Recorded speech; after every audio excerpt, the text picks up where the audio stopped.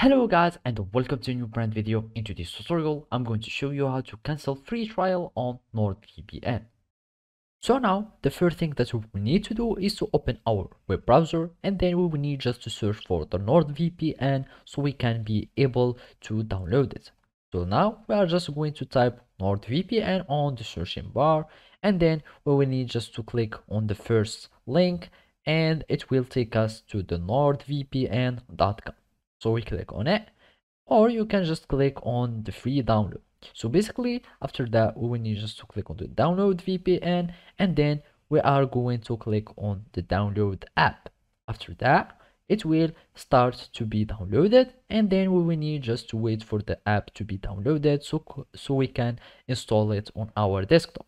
So I'm just going to double click on my app, and then I'm just going to click yes so I can start the install. I'm going just to click next, and now the VPN is starting to be downloaded. So now all we need to do is to finish our installing. I'm just going to add a desktop shortcut, and I'm going to click on install, and basically it will just take some few seconds or a few minutes so the VPN will be installed on our PC completely.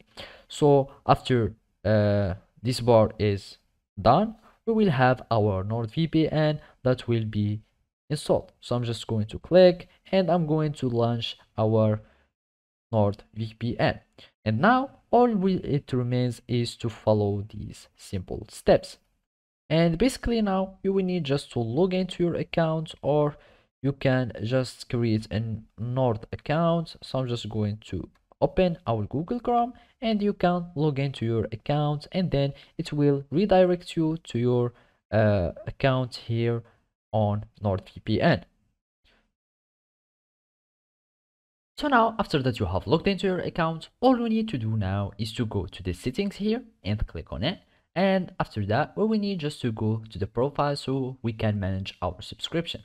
Then we will need just to go to subscription and click on manage, and it will redirect us to the payments portal of our account, and just wait for the page to load, and then here you will find the auto renewal, and all you need to do is to cancel the auto renewal so you can cancel the free subscription and you won't be billed or renew your subscription, and the free trial will be cancelled.